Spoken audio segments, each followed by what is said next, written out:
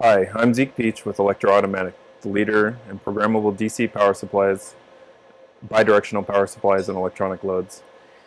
The video today is a little bit of an add-on to our PSB short or quick demo.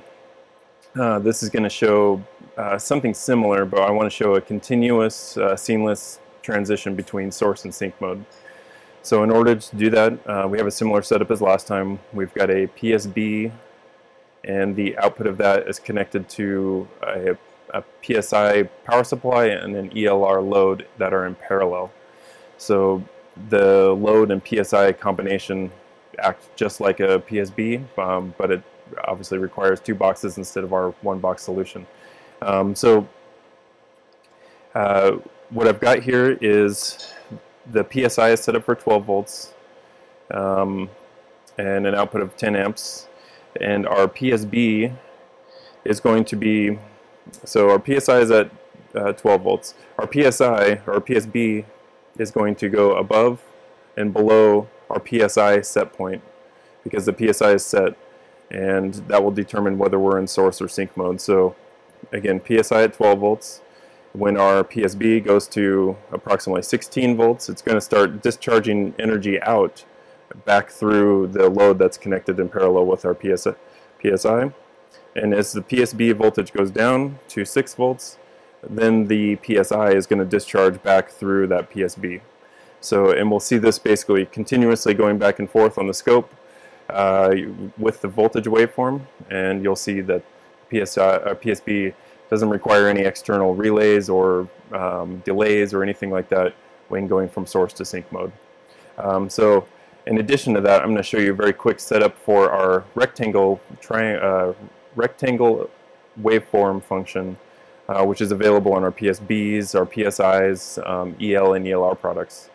So if we go over to our PSB, we've got our rectangle configuration already kind of set up. So again, here's a little diagram that shows the values that you're setting and what they represent in terms of the output. So effectively, I want a waveform that's going to go plus and minus 6 volts around a 12 volt axis. So in order to do that, I started off with my U offset of 6 volts because that's going to be the lower edge of our triangle or rectangle output. And then the top edge I want to be at 18 volts. So I'm going to add 12 volts to this 6 to get 18. And that's why I have our UA at 12 volts. Our U offset at 6 volts. Our timing is going to be a couple hundred milliseconds per. I've increased that time a little bit. It can do it much faster, but because we have 3 different control loops all kind of fighting each other, it's just a little cleaner than if you were charging and discharging a battery or testing a drivetrain on an electric vehicle, for example. So I'll hit next.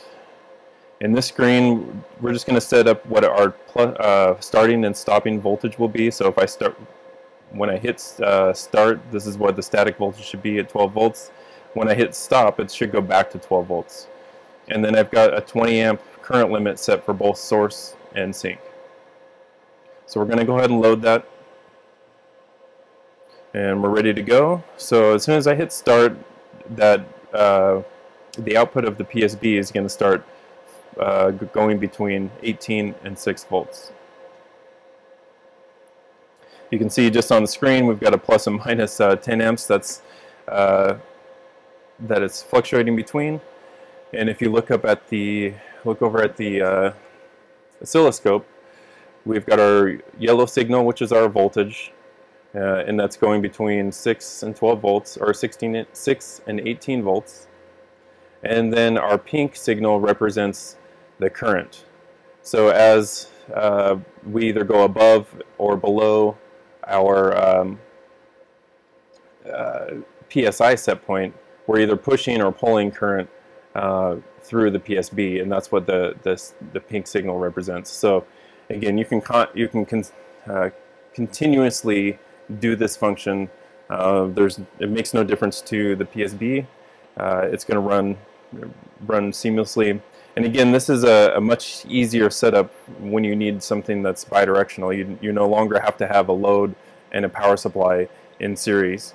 These are perfect again for drivetrain applications, battery applications, and many others. So if you have any questions or want some help figuring out how this the PSB could work for your application, please contact us through our website. Should be a phone number or a link below, and we'd be more than happy to help you out. We also do online demos, live demos using our setup here. So contact us anytime. Thank you.